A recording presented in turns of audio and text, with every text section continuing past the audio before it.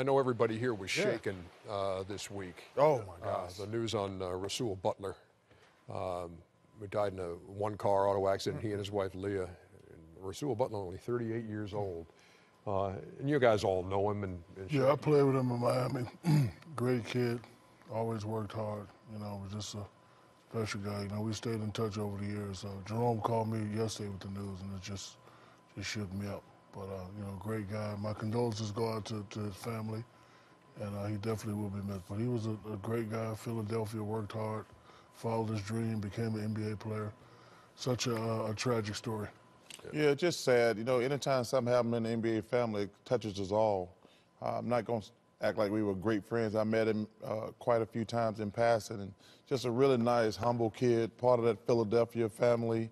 And my condolences to him and his wife's family also, because she's kind of, you know, people, what he mentioned in the beginning, and I want to give my condolences to her family. Yeah, tragic too soon. Condolences to the family. You know, obviously, due to the NBA family, we've always rubbed shoulders with Rasual and understood, you know, his journey to the NBA, how he stayed around. And he was always brought to teams, and this is how you know that somebody's a good person. He was always brought to teams at the end of his career to be the veteran leader to help guys along and show them how to be professionals. Because usually guys don't. But all those teams need, and they say, well, we need some veteran leadership. We need that presence. We need that presence. Yeah. And he was always the guy that they would call on, or one of few that they would call on to be that. So that was a mark of showing what type of person that he was.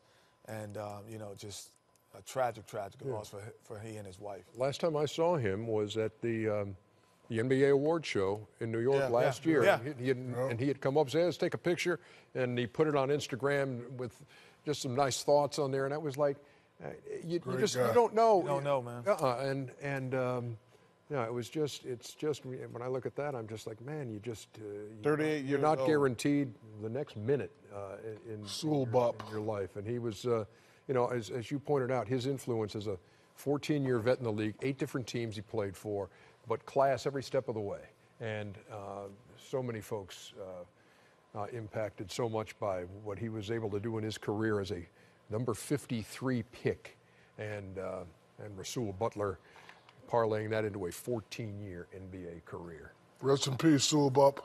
They were remembering him tonight in Washington, one of the stops on his 14-year career. In fact, he played for both Toronto and the Washington Wizards in the course of his career.